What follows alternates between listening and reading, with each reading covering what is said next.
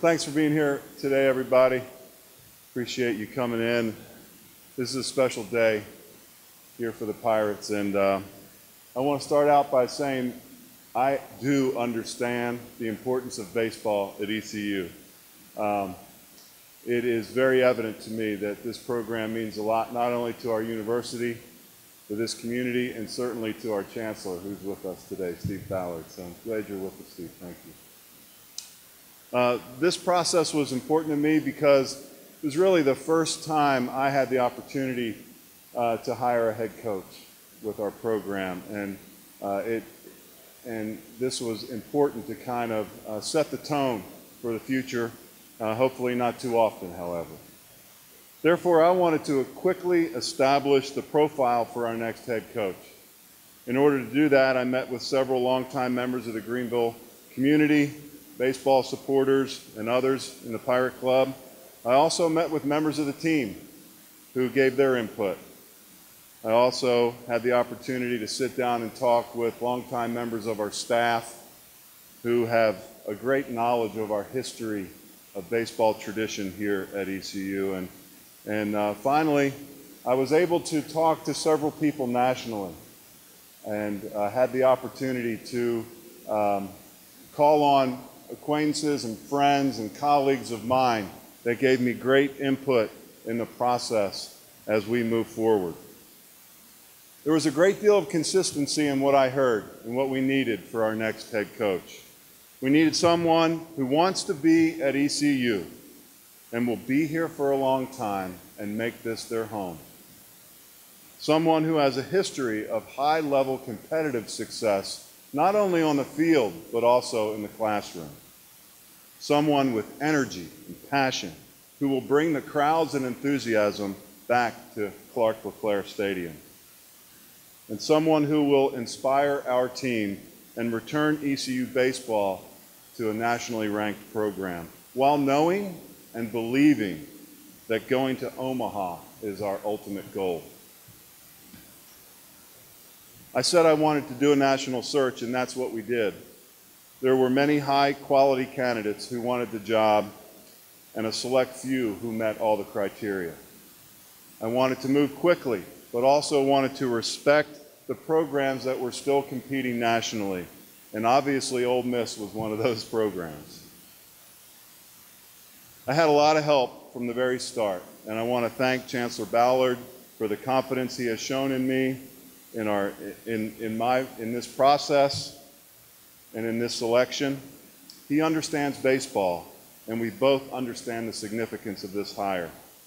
I want to thank my staff for their professionalism and expertise, and especially Nick Floyd, who is the sport administrator for baseball, who was at my right hand throughout this process and just a tremendous help. So thank you, Nick. I also want to thank our Board of Trustees, their chair, Robert Brinkley. They held a special meeting yesterday to approve the contract, and also want to thank our university attorney, Donna Payne, and her staff, who expedited the agreement in record time. And finally, I want to thank Parker Overton, he and his wife, Becky, who allowed us to use their plane that we call a time machine to go out to Omaha and talk to some of our candidates, and it was a very, very productive trip for us, and certainly whetted my appetite to go back again real soon. No pressure. So now it's time to hear about our new head coach, Cliff Godwin. In my opinion, he fits the profile perfectly for our next head coach.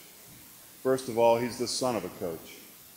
He's a gritty competitor who played football, basketball, and baseball in high school, and at least according to him, he excelled in all of that. He worked at every level in the coaching profession, from the high school baseball coach at Kinston to a volunteer assistant at Wilmington, and then on to Vanderbilt as the director of baseball operations, and we all know their fate. We all know what they ended up last night as a national championship baseball program. Then he went on to Notre Dame, then to LSU, where he went to the College World Series, UCF, where he was associate head coach, and then most recently on to Ole Miss, where they made their first appearance in the College World Series in 42 years. He is known as a relentless recruiter with a stellar reputation for his work ethic and professionalism. He is a highly respected hitting instructor and earned accolades as the top national assistant in the game. He has had great mentors in the collegiate game and has been with 2 programs that have gone on to the College World Series, so he knows what it takes to get there. He was an excellent player as a catcher here at ECU and helped his squad under the direction of Coach Keith LeClaire to 3 regional appearances and a super regional appearance. He was also, and I think very proudly from our perspective, a 2-time academic All-American as a student athlete here at ECU. He is a local guy who was raised in Snow Hill and is coming home. He understands our values because he's lived our values. He's experienced our values, and I believe he exemplifies the term undaunted. He has the total package on paper, but more importantly, he has the intangible qualities of a leader who can inspire our team by establishing high standards in the classroom, in the community, and on the field. He will lead our program and help ECU to reach our goals for the baseball program. These goals are easily stated, but not so easily achieved. They will take a great deal of support and hard work to do that. Those goals are: we want to be a top 25 program nationally. We want to win American Conference championships, lead the American Conference in GPA for baseball, be ranked in the top 20 in attendance, host a regional, host a super regional, go to Omaha, and win a national championship. As I said, easily stated, it's going to take a lot of hard work to get it done. I know he has the support of this entire community and this entire university to help get that done. And I'm very pleased to introduce the 16th head coach for our Pirate baseball program, Mr. Cliff Godwin.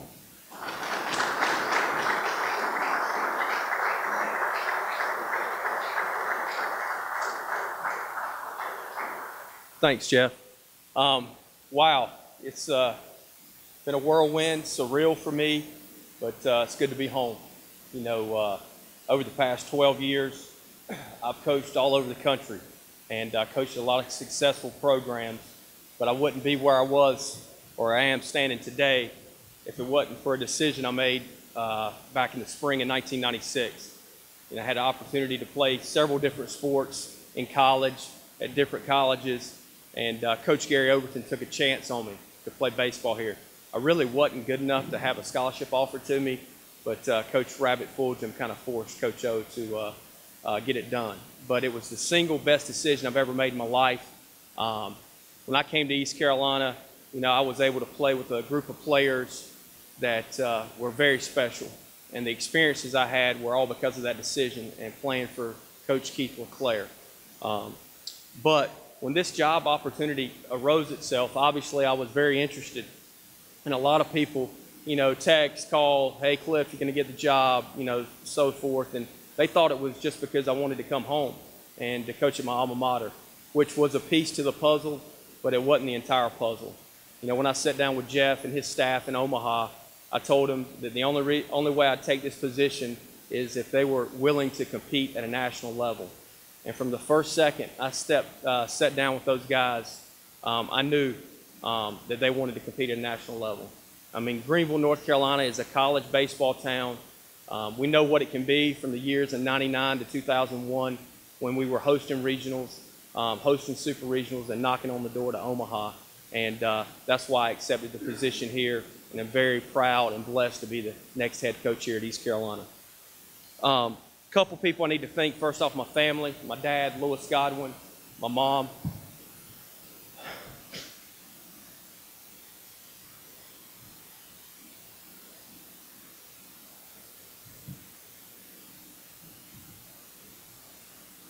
Get myself together here. My grandmother, my teammates that are here, John Williamson, Kevin O'Sullivan, Corey Scott, there's several more out there, Coach Witt, the Wards, I wouldn't be here today if it weren't for those guys. The administration, like I said, when I met in Omaha, from day one, I knew they were committed to getting East Carolina back in the national spotlight. Chancellor Ballard, Jeff Comper, Nick Floyd, J.J. McLam, Jay Batts, the Board of Trustees, they've committed to myself and the entire staff that's going to be associated with East Carolina baseball at the highest level. Jeff's vision to get to Omaha, parallel mine. I know what it takes to get there. I've been there twice as assistant coach. I know how close we were as players, and I know my teammates are looking forward, and Coach LeClaire is looking forward for us to competing at the door and knocking it down and getting to Omaha. My former bosses, Mike Bianco, the head coach at Ole Miss, spent 3 years with him. He taught me the Skip Berkman system, where Skip Berkman won all those national championships, and Coach Bianco showed me that. And he's a great family guy, great person. Terry Rooney, one of my best friends in the entire business.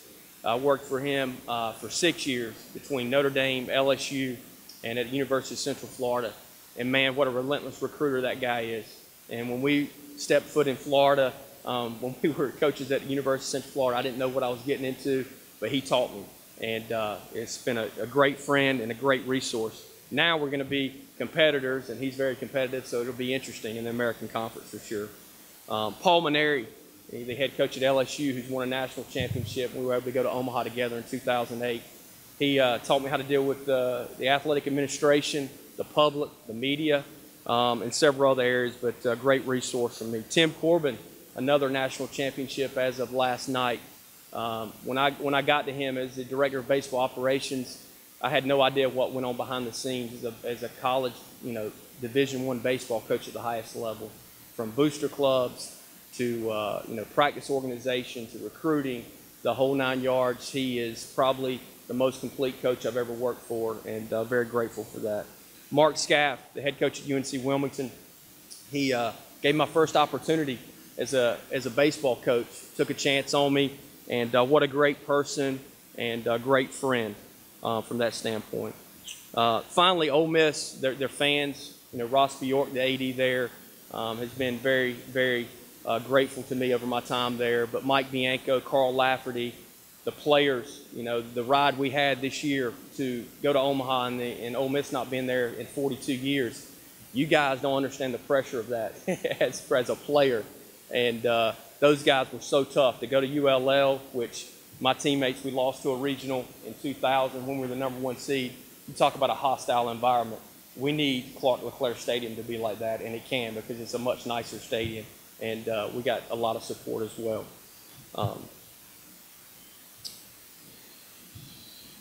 And the guy that, probably got all this vision going back in the summer of 1997, Keith LeClaire. I've been blessed to wear the number 23 at a couple different places, but wear it in Omaha. And his vision, when he got here, I'm going to be honest with you, as a player, I didn't know what Omaha was or even, what's the College World Series, had no idea. And he spoke it every single day, but he lived it every single day. Even in 1998, when we were, right around, hovering around 500, he never stopped talking about Omaha.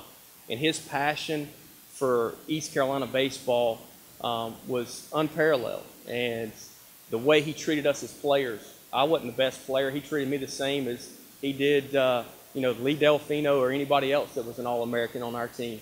And that's what made him great. And he instilled a blue-collar work ethic in us and a pride in us. And we thought we had outworked everybody in the country. And so I'll be forever grateful to him. And I know he's looking down on us right now. And the future's bright at East Carolina. The vision of our program is going to be similar to what Coach LeClaire said when he got here. And it's going to be one that we're going to recruit the best student athletes in the country. They're going to come here. They're going to work hard. It's going to be a program designed to implement discipline, excellence, blue-collar work ethic, and we're going to do things the right way on and off the field. Something I kind of came up with some help, but it's something I want our guys to kind of think about as a lifestyle, but it's an acronym, PIRATES. And the P stands for purpose. We want to have a plan and a reason why. When you start coaching, kids in this age, it's much different than when I was coming through and some of my teammates, where you could just tell somebody to do something, they just did it. But now you got to explain to them why we're doing it. Why is it going to make them better? Why is it going to make them a better person? And we're going to talk about that every single day. Integrity. I want guys to do things the right way on and off the field, even when no one's watching. And we're going to develop principles and plans to make sure that happens. They're not going to be perfect. They're not going to be perfect kids. None of us were when we were coming through school here. We want people to do things the right way all the time. R is responsible. You have the power to choose your response. Each day we'll be faced with situations, decisions, but you can always choose your response. You know, the things you're faced with won't always be positive, but you can always have a positive response. You're going to get knocked down, you got to get back up. And we'll talk about that all the time. Attitude. I want guys to be energy givers. I don't want people to be energy vampires. I want people to bring energy to our program that are associated with it. Our staff will, and our players will as well. Toughness. The ability to embrace adversity on and off the field. The game of baseball, as you guys know, is a game of failure. It's tough. Life's tough. And we're going to teach these guys how to embrace that and move forward. And they'll do that in a positive manner. Excellence. Being at your best every day, but not only on the baseball field, but in the classroom. If you're a 3.5 student, be a 3.5 student. If you're a 2.75 student, be a 2.75 student. And then in the community, Greenville is a baseball community. We've got to get our guys out there. We've got to read to elementary schools. We've got to help with underprivileged kids. We've got to do all that stuff, because if we do that, they'll have more confidence and they'll play better on the baseball field. And then one of the most important ones, S, selfless. We over me. It takes 35 guys in Division I baseball to compete for a national championship. Obviously, everyone has a different role. I want our guys to execute those roles, not accept them. If you're a pinch hitter, execute it to the best of your ability, but don't accept it, because we need you to want to be a starter. But you have to do it in a positive way, and we're going to play for the East Carolina Pirates on the front of our uniform, not the name on the back of our uniform. From a recruiting standpoint, I've had the opportunity to coach all over the country, make connections everywhere, and recruiting is the lifeline to any program, but especially East Carolina baseball. It's going to start in Greenville. It's going to start in Pitt County. It's going to stay in the eastern North Carolina part of the state, and then it's going to expand through North Carolina and then up and down the eastern seaboard. The coaching staff that I'll put together and myself, nobody will outwork us on the recruiting trail. I can promise you they won't do that, and we'll do it. And we'll do it the right way. We're going to bring in kids who want to win at the highest level, who are very talented, but have the same values that I just talked about, the lifestyle with the Pirates. And there'll be no room for somebody not to be a good student. You got to go to study hall. You got to make your tutors. You got to do all those things, because it's a complete package here. Had a chance to meet with the current team yesterday. About 8 guys are on campus, and it's great to start reaching out to those guys. My first 2 priorities are to reach out to all the guys on the roster, embrace them. They're part of the East Carolina family. I didn't recruit them, but they're going to be part of our program. And we're going to embrace what I just talked about and bring them in, love them, tell them how much we care, but we're going to work them hard as well. So we've got to do that from that standpoint. And lastly, it's just, it's like I said, it's a surreal moment for me to be the leader of East Carolina baseball. But the thing is, I know I got great support here. I'm going to hire a great staff. We're going to compete at the highest level. Will it happen tomorrow? No, because we're not playing tomorrow, but it'll happen soon from that standpoint. But my teammates that I played with and all the East Carolina baseball alum that have ever played here, we're going to put a product on the field and off the field that they're very happy for. I can promise you that they'll look up. It'll be exciting times at Clark LeClaire Stadium. The jungle's going to be packed again. We're going to be competing to host regionals, competing to host super regionals. And we're going to go to Omaha, and we're going to do that someday. So I appreciate your time, and thanks for coming. Well, the first thing, like I stated, is I've had an opportunity to work with some of the best head coaches in the country, if not the best. And they gave me a lot of autonomy in my job. I've been associate head coach. I've pretty much been the head coach of the offense. I know pitching because I was a catcher. So I feel like I'm very prepared from the resources I've had throughout my career. But playing in East Carolina and being so close to getting to Omaha and then getting there as a coach, I think that's probably prepared me more than anything. It's vital. The number one thing is I'm going to have a couple of staff members or potential candidates on campus in the next few days. But me personally reaching out to all the guys that are on our team, all the committed guys, talking to them, tell them the direction the program's going, it's very vital because it is a crucial time in recruiting. That even country boy from Snow Hill could make it to be the head coach at East Carolina. You know, a lot of people joke, said, yeah, you've come a long way since Snow Hill. And it's a great community to grow up in. Green Central was awesome. I had a lot of experiences there that have put me in the position I am here today. Not to sound too arrogant, but we're going to compete nationally. We're going to compete against anybody. And back when I played here, we beat everybody. So that's what we plan on doing.